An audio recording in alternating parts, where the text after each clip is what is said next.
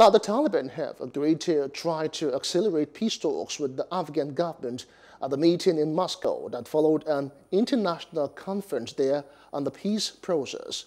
A member of the Taliban's negotiation team, Sohail Shaheen, said it is essential the negotiation process is sped up because as a result, it will reach a permanent ceasefire and peace. Moscow hosted the international conference on Afghanistan at which Russia, the United States, China, and Pakistan released a joint statement calling on the Afghan sides to reach a peace deal and curb violence, and on the Taliban not to launch any offensives in the spring and summer. We had 18 months of negotiation with the Americans, and they agreed that they will withdraw in 14 months.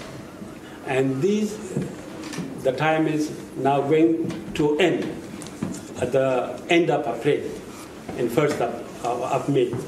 And they should go, because if they do not go at the end of April, that means they continue. After that, it will be a kind of a violation of the agreement. That violation would not be from our side, but it would be from their side.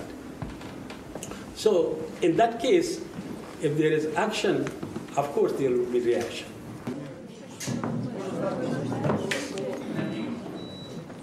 Hello, hope you enjoyed the news. Please do subscribe to our YouTube channel and don't forget to hit the notification button so you get notified about fresh news updates.